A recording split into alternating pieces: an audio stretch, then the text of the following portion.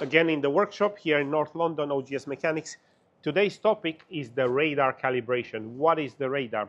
Radar is part of ADAS system. ADAS is an umbrella that covers several systems made to improve the safety of both of the driver and pedestrians. Now, under the ADAS umbrella, you're going to find adaptive cruise control, blind spot, line departure, blind keeping, and then many other systems. Now, the point on radar calibration. So, when is it needed?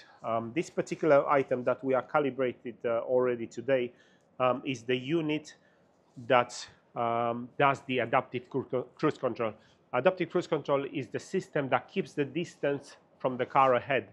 Now, this unit has to be calibrated whenever gets replaced. If it gets replaced, actually needs also programmed or coded and then calibrated whenever it gets replaced, or even if it's been removed from the car, or on some vehicles we found this system located lower side on the bumper, and we had situation where the bumper was clipped ever so slightly in a curb.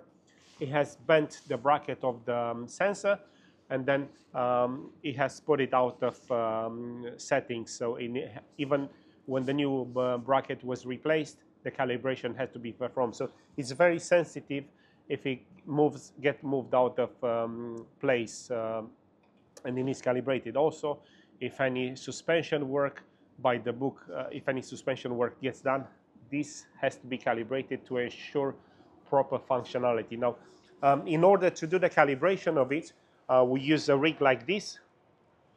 We have to set the car correctly and geometry onto the rig, and then with a diagnostic tool, we send the signal. The signal goes into the mirror and it has to return back to the sensor in a certain point. When those conditions has been fulfilled, the radar gets calibrated. The faults get deleted from the instrument clusters, because if the sensor is not calibrated, you're also going to have an error message coming on the dash. So it's very important.